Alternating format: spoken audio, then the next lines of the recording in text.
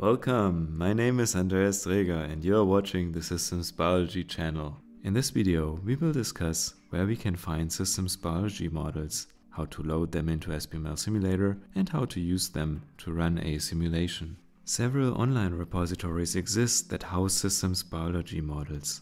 Let's explore how we can get a dynamic model of the human hepatocytes from an online database in SBML format that Bucher and colleagues published in 2011 in BMC Systems Biology. We open a web browser and enter biomodels.net in the address bar, which redirects us to a website hosted at the European Bioinformatics Institute, or EBI. Since we are interested in a specific model, we can simply enter some keywords in the search field, such as Bucher, hepatocytes, and click at the magnifying glass. And here's the result with model identifier number 328.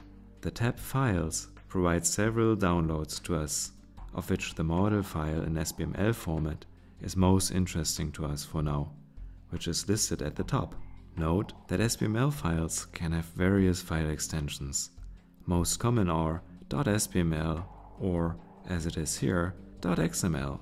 One click and we should have the model in our downloads folder. To open the model, we just drag the downloaded SBML file and drop it into SBMLsimulator.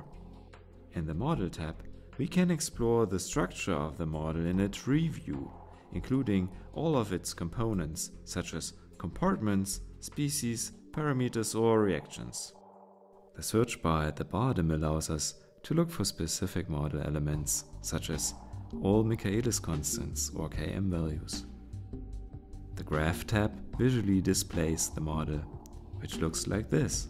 In this case, the authors did not embed any layout information into their model, so SBMLsimulator has to automatically generate a display following the SBGN guidelines, which is the Systems Biology graphical notation. Next, let's run a simulation.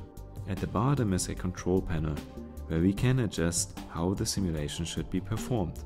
For instance, with 300 steps. We can also select the solver that calculates the results for us. The default, Rosenbrock, is the most precise method and solves the broadest range of models. But in many cases, other solvers can be much faster. By clicking the Run button at the top, the calculation starts. On the left panel, in the Simulation tab, we can select which model components to plot. For instance, all reactive species. Once the computation has finished, we can see all selected model components in the plot area. If we like, we can change some parameters of the model in the panel to the left. We can, for instance, set a new value for this Km parameter and see how the results of the simulation change after rerunning the model. If we would now load a time course data set into SBMLsimulator, we could apply a plethora of heuristic optimization methods to automatically estimate model parameters, but this is a topic for a subsequent tutorial.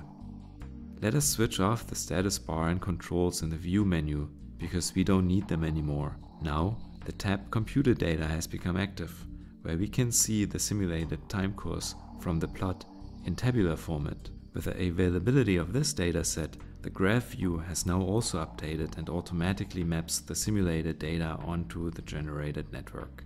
We can play these data as a movie, zoom in and pan in the system around while it is running. The controls at the bottom adjust the properties of this animation.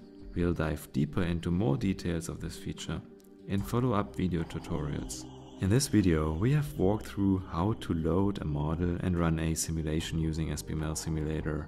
In the next video, we will explore how to create dynamic videos of metabolic networks that we can use for visual analytics or embed within scientific presentations. Thanks for watching the Systems Biology channel.